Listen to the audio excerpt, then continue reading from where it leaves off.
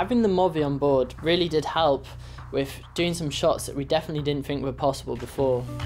There's a few moments where we didn't know how to quite capture what Danny was doing because there's objects in the way, but with the MoVI we could pass the camera over these objects and keep the flow of the shot and keep the flow of the riding, and it really did help show Danny's riding to its full potential.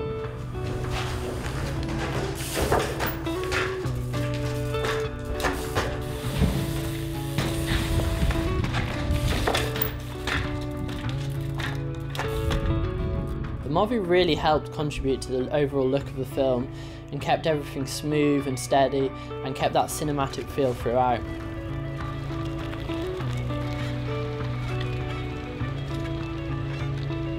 It surprisingly was quite quick to set up. After the first few days it didn't take too long for me to change lenses and rebalance it. It was pretty straightforward and it worked really well.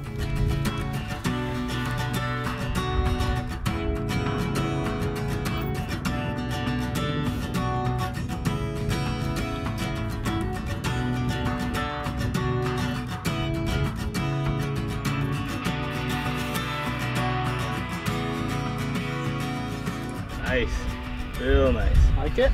Yeah. Style. Yeah. Cool. Gracias, Pablo.